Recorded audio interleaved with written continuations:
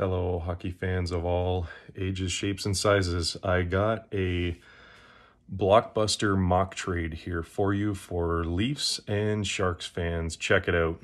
So, going to the Leafs, Kaapo Kahkonen, Mario Ferraro, EK65, Kevin Lebanc. And going to the Sharks, Matt Murray, Timothy Lilligren, Jon Klingberg, TJ Brodie, and Willie Styles. Now, before people go berserk and insane, which I'm sure they will, it's just a mock trade, I don't care. Just making stuff up at this point. But ironically or not so ironically, the number added up for $22.25 million on the dot for both teams. How crazy is that, right? So just a little analysis on this potential trade. I think that like Kahkonen, I think he's got a lot of upside. I think Matt Murray didn't work out in Toronto, and there's uncertainty there. I wouldn't like to lose him because I think he's a solid number two.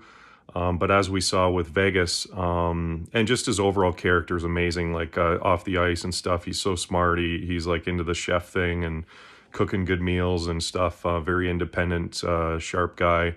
Like I said, a lot of upside there. But in every trade, you have to make it amicable or equal on either side, right? So Mario Ferraro, huge locker room guy. He's a steady first line, second line guy. He's been to a lot of international experience. And, you know, huge, big time shot blocker. Like I said, a big locker room guy who's always happy. He has been an assistant captain. So he's got some leadership there with the Sharks. Now EK65, I might even do a whole separate video on him. And I probably will actually after this, but, Kevin Lebanc. Now, I've already commented on his, basically his loyalty to a hometown discount when you're in winning mode. Now, I do think his contract, based on last couple of years' performance, has been, you know, a little lagging. I do think that Willie going the other way. You've got Karlsson, who's a play driver. Like, he can literally go end to end, carry it from his own end. This guy's a breakout specialist. That's one of the things that I found in the playoffs that is so underrated is actually breakouts, and Florida just couldn't do it. Vegas buried them in their own end, and they couldn't do their, you know, their get over the red line, dump it in, and chase and forecheck, and that was their style of play, which when you got 4 to 6 solid D-men in Vegas that can all break out the puck. Now, Carl is on another level when it comes to creativity, and the guy can carry it. He can do like that sauce pass that he did, like he's famous for in Ottawa, which was like a Hail Mary.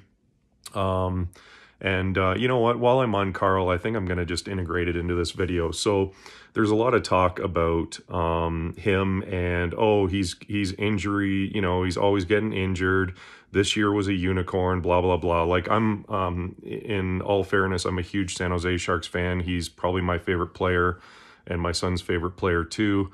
Now that Jumbo retired, I still love Pavs too. He's amazing. Yeah, like, I guess with him, you could easily say, yeah, like, Carl's done, you know, he's 33, his career's over, but I feel like Bernsey was an absolute beast. He's a fitness freak, and he took a lot of the top minutes away from Carl. So you like I said, you can't have two big dogs in the yard or two big horses in the stable. You got to have your number one racehorse or workhorse, and Carl is a guy that needs minutes. And like Bugner, you know, bless him or whatever, like he had Karlsson on the penalty kill. Like, what are you doing? You know, from like a pure asset management, you got 11.5 million guy on the penalty kill. Like, what do you, it made no sense. So when they use Karlsson in the right scenarios, play driving, play making, on the power play, etc., you're going to get the best out of him, right? So you look at a lot of his seasons in the Sharks with Burnsy there. He had like 40 points. When he first came to the Sharks, that very first year that they went on to face St. Louis Blues that kicked the crap out of them, ended up winning the cup. It was, to me, it was the Sharks or the Blues that were going to win that year. And I thought they were going to do it with the Karlsson trade. Now, I totally believe if the Leafs pull the trigger and do this with Carl, and Lebanc can replace a lot of goals for. He had an amazing run in that same playoff year as well, too, with a huge comeback from Pav's injury against Vegas when they came back 10 minutes left in the third, down 0-3, and they came back. They were up 4-3 from that power play, the 5-minute major, which is questionable. I know that. I can be objective in that way, and even Pavs has kind of said, yeah, we kind of got away with one there with the penalty. He was injured, bleeding on the ice. It was it felt fair at the time, but that's where that rule, the replay, kind of comes in. Anyhow, Lebanc had, I want to say, 3 assists, 2 on Couture's goals, 1 on another, or he had 3 points. Maybe, I think he had a goal as well too, which tied the game. So to me, Banker, he hasn't really worked out since he kind of got injured. He broke his collarbone or his separated his shoulder or something, had surgery. This is why I'm tremendously worried about Eklund. Had a similar injury, like a few feet from the boards, that danger zone where you get hit from behind, you're breaking your neck, you're separating your shoulder.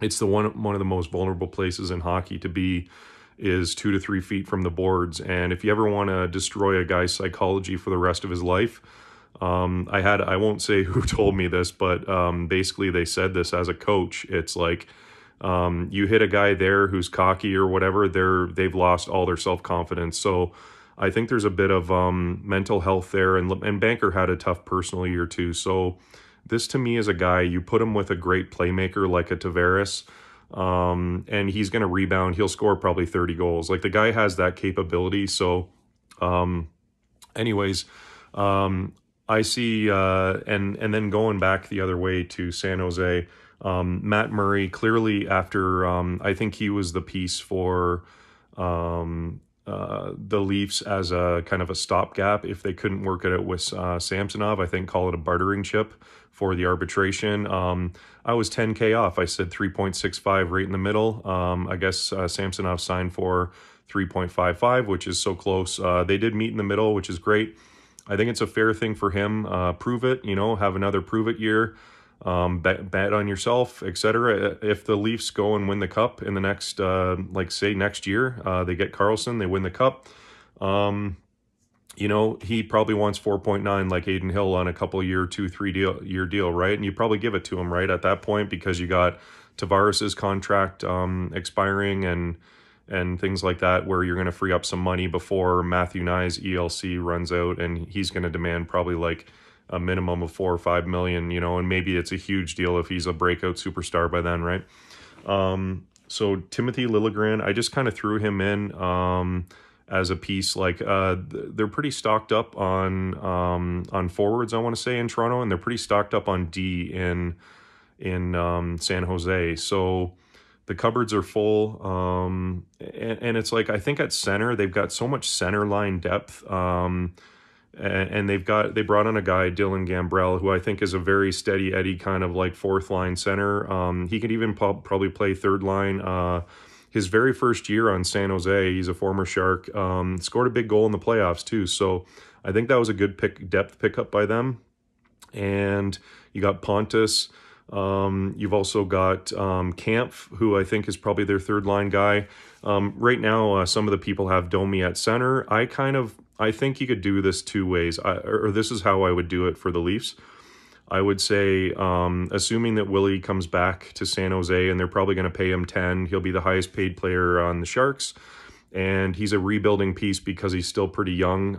You can sign him to, a 7-8 year deal probably, and it's great for both teams. And where do the goals for go? You get him back with Lebanc and all the assists that Karlsson got. Karlsson will be another Norris caliber defenseman, especially on the Leafs next year. All these people that are kind of chirping him and saying, he's going to get injured or whatever, like, like I said, he was on the PK blocking shots, so foolish. He broke his finger, I think, with a slap shot. He hurt his leg from a hit, I want to say, in the St. Louis series, which, you know, when you get to the playoffs, it's all on the line, right? He's going to block shots in the playoffs. He's going to, you know, throw his body out there. The guy wants to win. And I can't argue with that. Like, and the cool thing too is I think Jumbo's still buddies with him. I don't know how much Patty knows him, but they can kind of, Toronto has a special place in everyone's heart in the league. They're probably the crown jewel, as I keep saying, of the league. Every guy would love to play for them. And especially if Carl goes there and they win the cup, you know, he's partially a savior, and obviously a lot of the core guys will get most of the credit, but, you know, this is a Toronto team that's in win now mode, and they need to do something to do that. And I think with Willie, it's like, yeah, you could, you've got a lot of guys that you brought on like Bertuzzi and Domi and things. And if you're trying to shuffle these guys down the lineup just to keep Willie with Tavares, I think that some people were saying that Calle Järnkrok goes well with Marner and Matthews, which is fine. Let's say you have a line with Tavares, Lebanc, and Domi or Bertuzzi. Maybe Bertuzzi slides up instead of Järnkrok, and Järnkrok goes down to the third line. But I think here's the play for the Leafs. When they make the playoffs inevitably, and teams are trying to shadow Matthews and Tavares, so you got those guys, number 1 and 2. There's talk about Tavares going to the left wing, so you could pull that, like what they do with Draisaitl and McDavid in the playoffs as well. If you want to like power up, so to speak, and overload your line, overload in an offensive zone draw, you could do that. I think Keefe has a lot to learn as far as like, you know, pulling some of those moves. I think he's a great coach, right? He's a great guy. I think some of his messaging could be more inspirational, like a Paul Maurice or things like that, like enjoying the moment. You see these guys, they just look like beaten down dogs in the dressing room. When I watched the Stanley Cup review from the NHL Network, it was he just some of the messaging is off, but I think he's a great coach, and I think he's going to mature this year. And if he starts pulling some crafty moves and juggling lines at the right times to outcoach his opponents, I think the Leafs make that next step. They make the final for sure with Karlsson. No doubt in my mind they get there if they pull this blockbuster trade off. So what I was going to say about the third line is I look at the Tampa, the Goodrow line, etc.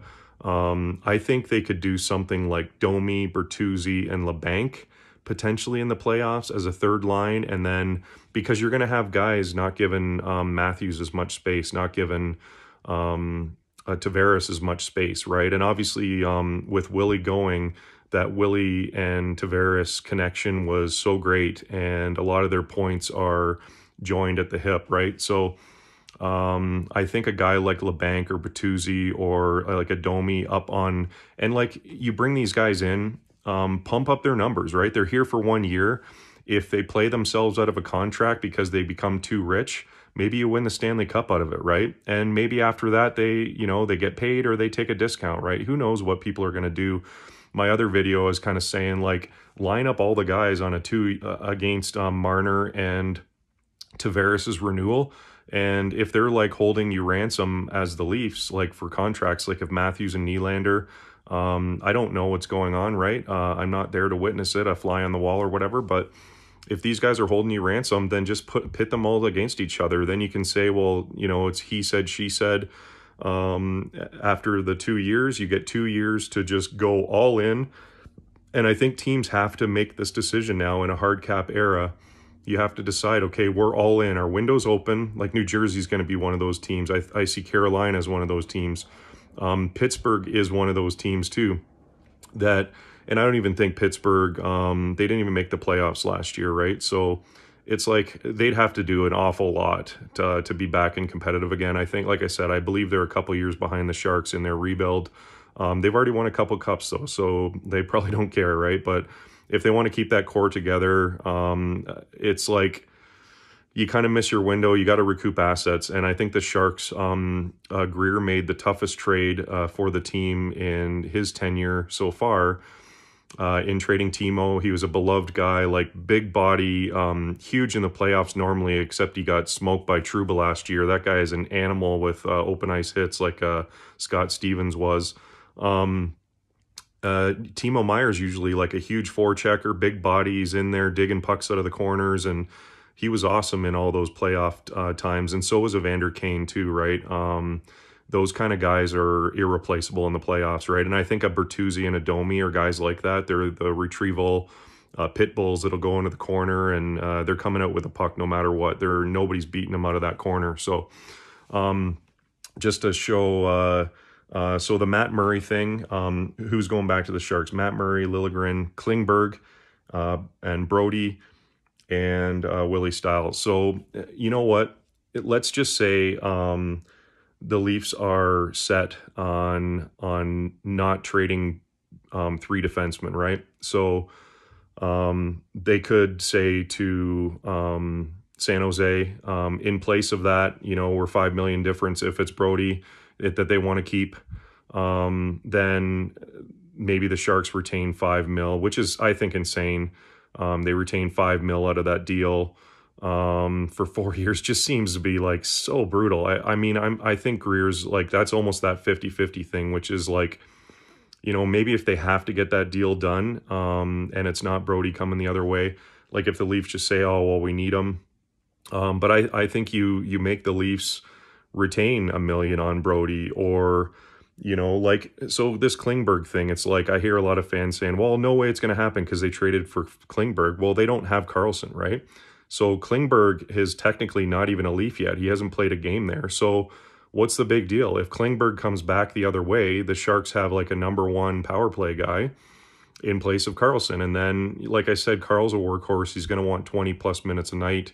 I just want to put this plus minus thing to bed. And I do believe, like, please NHL, make a Bobby Orr trophy before he's posthumously remembered for a trophy. Like, while he's still alive, please make a Bobby Orr trophy and honor some of the other guys of the game too, like a Gordie Howe trophy for like a tough guy of the league or something like that. But I'll always remember this. One of the funniest things I've ever seen, it was LA playing Ottawa, and I believe it was Brown and Doughty or another guy, and they're like, who's got Carl? You got Carl. No, I don't want him. You take him. And then Carl's just laughing his ass off because no one wants him in overtime. So this plus minus thing, the Sharks had 16 overtime losses.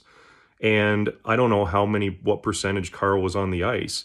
So like he was on guaranteed every single one of those overtimes. So let's say 10 goals, that's minus 10 right there because he's on the 3-on-3 format. And the Sharks lost an enormous, I think that's why they ended up with the 4th overall pick, is just they lost so many games, so many close games that were devastating.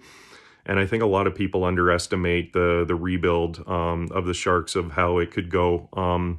So yeah, like, and